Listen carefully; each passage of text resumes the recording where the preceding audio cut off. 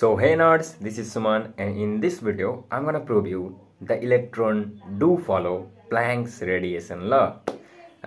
From my previous videos I have been assuming that the electron energy is negative, it is quantized, and it obeys Planck's radiation law.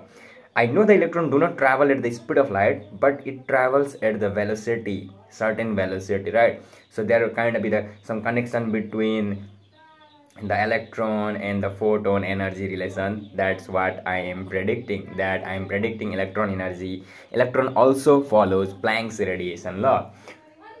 And if you actually prove it, you can actually picture the atom in such a way, in like the colors. Just imagine if electron obeys Planck's energy radiation law, you can actually picture the atom around the colors. Isn't that interesting? So in order to do such proof, I need couple of things. Like, I have to follow Bohr's assumption. Second, I use Bohr's relation. And thirdly, I present my opinion. So I hope you guys little understand basics of physics and you had some knowledge about Bohr's idea, the Bohr energy equation, and you need the Bohr's velocity equation for an hydrogen atom. Because I am using hydrogen atom, because the Bohr's theory successfully explained the hydrogen and hydrogen-like spectrum. Sorry, hydrogen and hydrogen-like atom. So that's why I am using that concept. So I would show you the wavelength of electron, and I would actually use same wavelength relation just to prove my idea was actually true, and it is the direct consequence of Planck's energy radiation law. So let us dive into the whiteboard. So in order to evaluate the wavelength of electron with a certain definite energy, that is quantized energy, I am using Bohr's idea.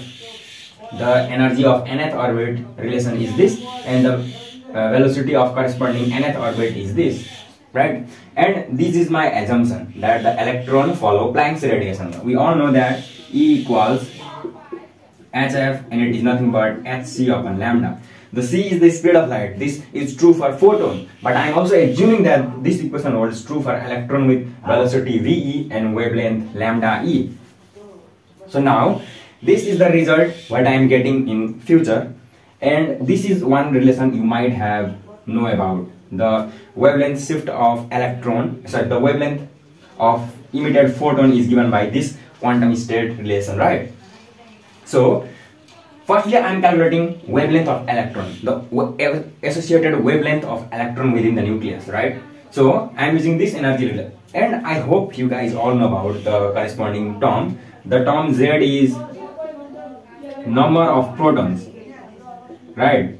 I am using the respective terms, and m is mass of electron. So if you know this, you can already skip further ahead in the video. So n is principal quantum number,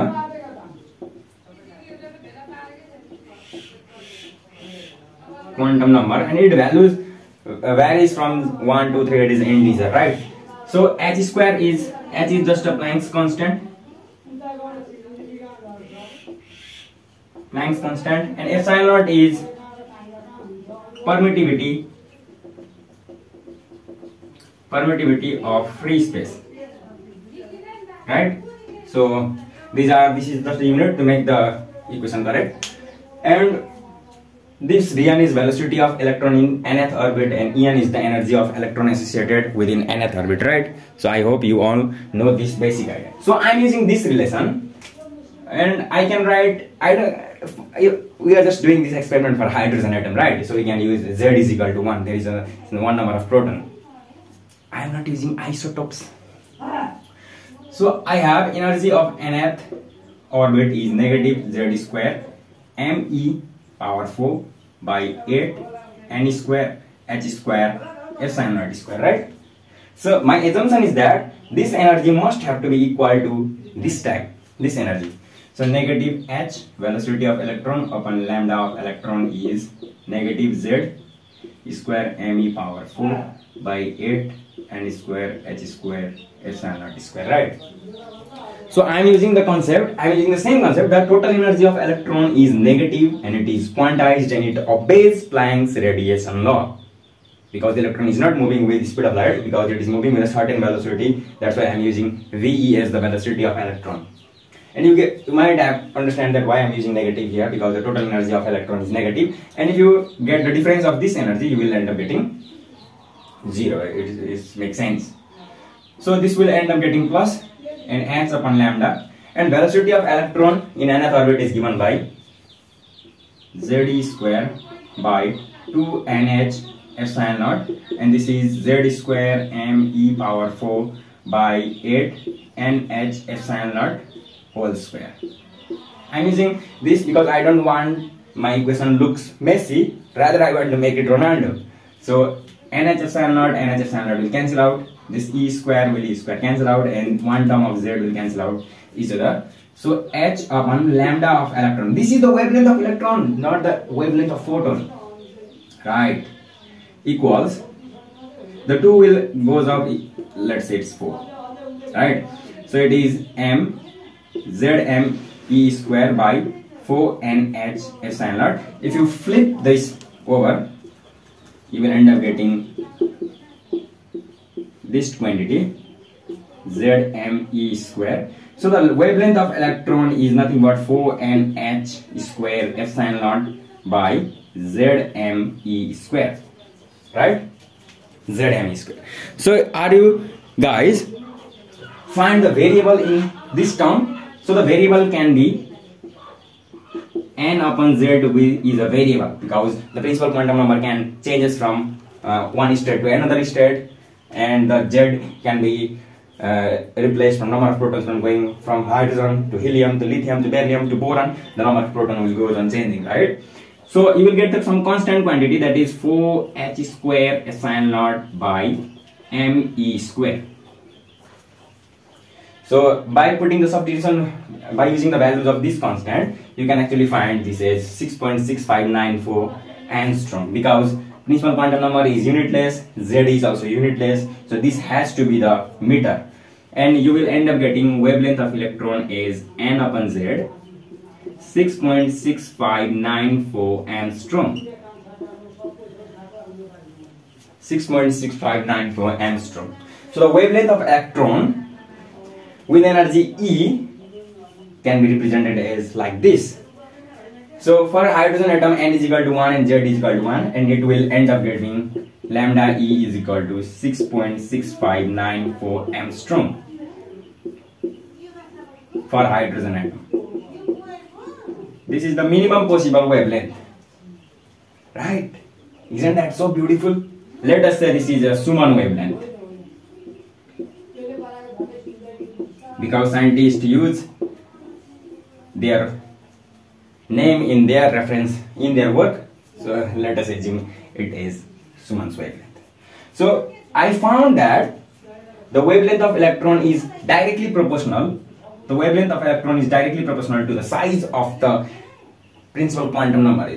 The larger the size, the larger will be your wavelength, because it's directly proportional to the n, and inversely proportional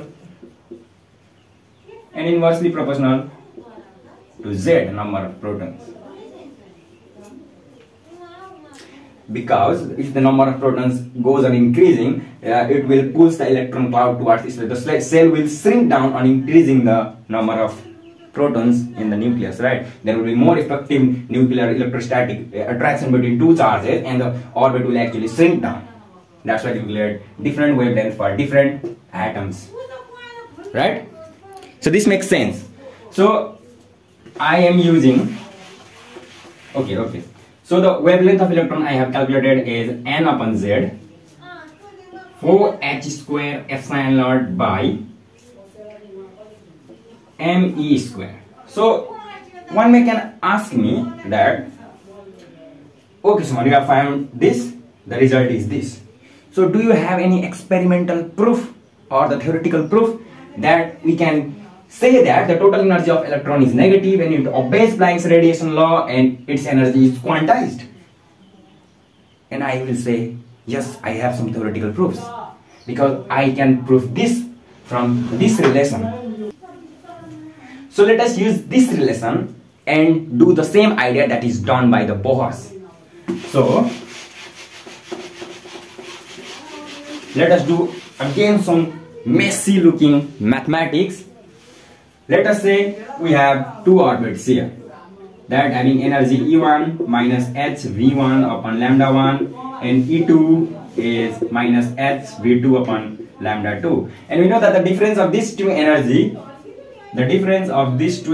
always gives us energy of photon.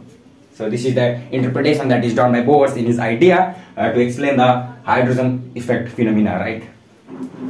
So h, nu of photon. I am using nu for photon and f for frequency of electron. It makes sense to us. So it is negative h v2 upon lambda 2 minus h. So it is negative, right? So E1 you have to use v1 lambda 1, E2 v2 lambda 2, right? H v2 upon lambda 2. So you can write from here v1 upon lambda 1 minus v2 upon lambda 2. Sorry, general mistakes, right? So you can make, and the Planck's constant will cancel out each other in any sense you can see from here. So I am going to prove this. Let us do that. Frequency of photon is nothing. So you can use the velocity relation for v1 for n1 orbit. For v1 there will be n1 quantum state. Okay, that is ze square by 2n1 h epsilon. And similarly for lambda 1 wavelength you can use from this relation n1 upon z 4h square epsilon naught by me square. And by looking this symmetry you can write this symmetry also here, that ze square by 2n2 h epsilon naught by n2 upon z. So actually by looking this symmetry, right, for n1 quantum state there will be n1 and for n2 quantum state there will be n2, right? And now we have to do some little bit of math. We know that a by b, and it is a big divide, that is c by d, will end up getting ad upon bd. So I am using that idea. The nu of photon is z and z will give you z square m, and e square times e square is e power 4 by 4 to the 8, n1 into n1 square, and h square into h cube, epsilon naught into epsilon naught square. And by the same symmetry there will be n2 and the remaining term will be same, z square m e power 4 by 8 n2 square h cube epsilon naught square. You can see, right? So now you can take very much thing common out of this bracket, that is z square m e 4 by 8 h cube epsilon naught square, and this is 1 upon n1 square minus 1 upon n2 square. So it makes actually sense here, right? So the frequency of photon can be represented as speed of light upon wavelength. So I can write here 1 and make sure that c will goes here, z square m e power 4 by 8 h cube c epsilon naught square, 1 upon n1 square minus 1 upon n2 square. And this is my answer. So I'm doing something very much here, that the result we obtained so is 1 upon lambda of photon is z square, and this term can be written as Rydberg's constant, the r in here, Rydberg's constant r, 1 upon n1 square minus 1 upon n2 square, right? It makes sense. So this is my theoretical proof to this.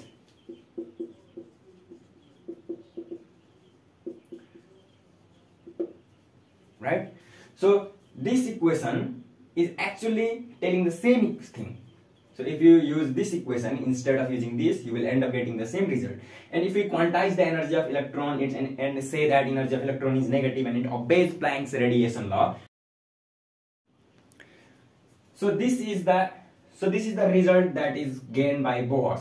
And that is using we obtain by using Bohr's energy, Bohr's energy level, and this is the energy we obtained by using this quantized term. So by using this calculation assumptions, we can actually calculate the wavelength of electron, the wavelength associated with energy, the electron which has actually energy.